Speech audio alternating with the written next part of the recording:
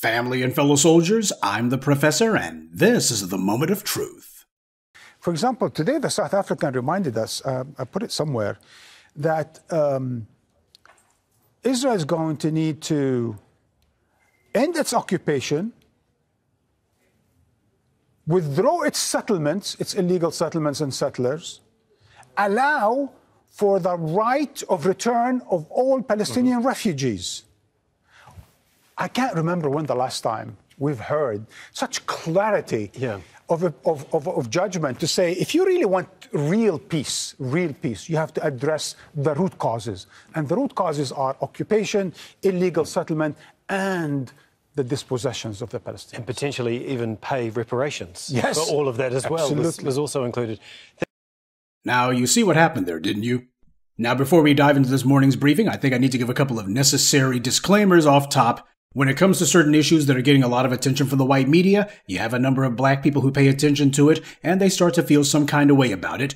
Let me go ahead and say this is not about trying to take sides in the current wars going on over there in Gaza. There are no people who are over there who are stomping for black empowerment, and that being the case, they are welcome to have their war amongst themselves. We do not get involved in third-party disputes. That is something that we're actually going to have to get used to, that idea. There are wars and conflicts going on all over the world. And when you got those that are involving black people, you don't see anybody going to The Hague or anybody else saying something needs to be done about it. It certainly doesn't get this level of attention. You can go ahead and look what happened in Sudan, whether it be North or South Sudan, what was happening to the people in Yemen, most of them being black, by the way. You don't see this kind of attention being devoted to it. That's one issue that I have with it. But another issue happens to be, if the South Africans are thinking that they're going to be heroes to somebody, that's the last thing that's going to happen. It should have been Arab countries that were leading the charge to call for a ceasefire in Gaza or to call for any sort of punitive measures against Israel. It should not have been the South Africans, but once again, you got some black folks who were basically trying to show that they recognize the humanity of all. And if we lived in a world where these kind of sentiments were reciprocated by other groups, then that would certainly make sense. But we don't live in that kind of world. And we have to be realistic about that. We live in a world where basically there are a lot of people who have sought to take advantage of black people all over the globe. So when you got some black person calling themselves putting on the cape, that person does not look like some moral paragon. What they look like is a sucker. Because the very people who they're putting on the cape for have never and would never decide to be out there stomping for them. Now, let me go ahead and say, yes, I am well aware that there was some lip service paid to South Africa by Yasser Arafat back in the day. But keep in mind, the main reason he was talking about that was because he wanted to be able to bring some sort of comparison between what was going on with the Palestinians and South Africa. South Africa was getting more attention because of the efforts of foundational black Americans in the U.S. And that being the case, he had Yasser Arafat, who was trying to figure out, how can I get myself some of that shine? Let's be realistic here. You had not heard anything about South Africa before that or afterwards. And something else that I think needs to be said. You've had black people here in the United States who have been persecuted. We are the most persecuted people on planet Earth. And yet you haven't had the South Africans or anybody else saying there needs to be a case brought in the International Court of Justice on our behalf. Now you had this Palestinian activist or this Palestinian commentator that you just saw in the video clip. And here he was talking about how great it was that South Africa was bringing up all these things. And the reason that I chose that clip in particular, and you can already guess why, is because you had that white anchor man. He was the one who brought up reparations. Wasn't even the Palestinian guy who did it. It was the white guy who said, and reparations.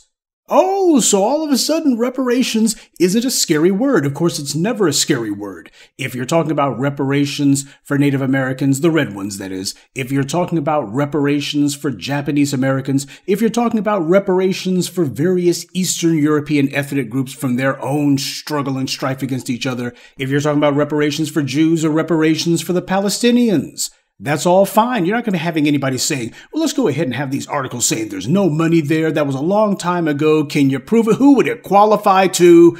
They don't talk like that. They only bring up those kind of talking points against us. But with everybody else, they immediately jump on it. You don't even have to raise the issue yourself. They'll raise it as, oh, yeah, reparations. Oh, reparations has to go on the table. So as I've been saying for months now, for the black people who are out there whose hearts happen to bleed for the Palestinians, I'm not telling you that it should or shouldn't. What I'm telling you is there's a political reality here. And the reality is, no matter how the latest dust-up over there actually shakes out, it's not going to be in a way that's going to be benefiting any black people at all, not even the South Africans.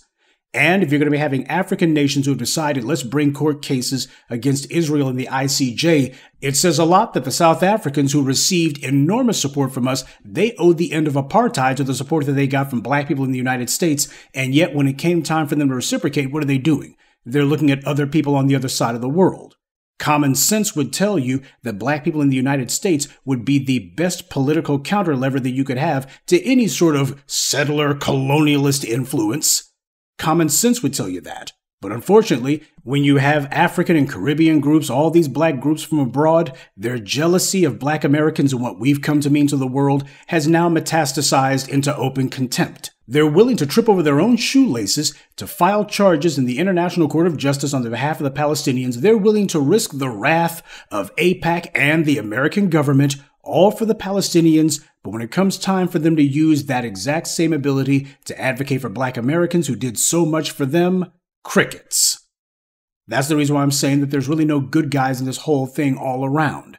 This is a big problem that happens to go along with the concept of Pan-Africanism. Pan-Africanism must be reciprocal. It simply doesn't work to have black people in the U.S. talking about stopping black oppression and deprivation in Africa when the people who run governments in Africa are not using their position and their ability that they have to speak as nation states to advocate on our behalf. And yet here they are leading the charge for Palestine because they feel greater solidarity that they have more in common with them than they do with us. The Arab states were the ones who agreed to Trump's overtures that they should drop all concern for the Palestinians years back. The same Arab states who are now pulling up the rear and finally giving some insincere tough talk to the ICJ about Israel's brutality. These are the same governments who just 4 years ago were only too eager to normalize relations with Israel. They had no objection to the U.S. moving its embassy to Jerusalem, which basically declares to the world that Jerusalem is Israel's capital. These Arab states were also only too willing to join with Trump and with Netanyahu and washed their hands of even the weak, phony pretense that they put forward that they ever cared about the Palestinians. The Arab street may still be passionate about Palestine, but the Arab leaders are not.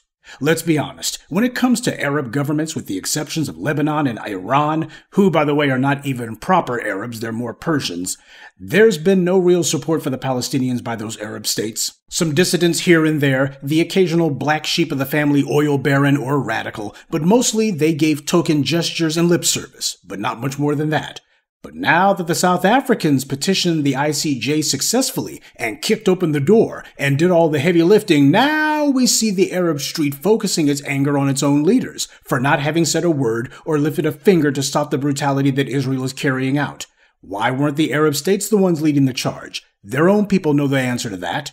Why would these Arab leaders do anything for Palestine? Most of these tin-pot tyrants over there spend more time in Europe than they do in their own countries. As Dr. John Henrik Clarke said, you're much more likely to find those Arab leaders somewhere in France eating pork, drinking scotch, and patronizing European whores than you are to find them doing anything even remotely pious. Those Arab leaders threw Palestine overboard a generation ago. Even the Palestinian Authority had the ability to bring charges in the ICJ against Israel, but they didn't do anything either, and they are supposed to be the leaders of Palestine. But weeks now have passed since the South Africans did all the heavy lifting and got that unprecedented ruling against Israel, and now we see a handful of Arab leaders, having had pressure put on them, finally saying something. So here we are, weeks after that ruling, and the Arab leaders are crawling out of hiding, but only to give some sharp words just for the cameras. And we also see that the same Arab and Palestinian commentators who were frustrated and angry with the Arab governments for ignoring Palestine all these months are now cheering and applauding them. Oh, they've gotten over their anger at those do-nothing Arab leaders. They're all over it now. It's in the past now. And now these guys, they're all right.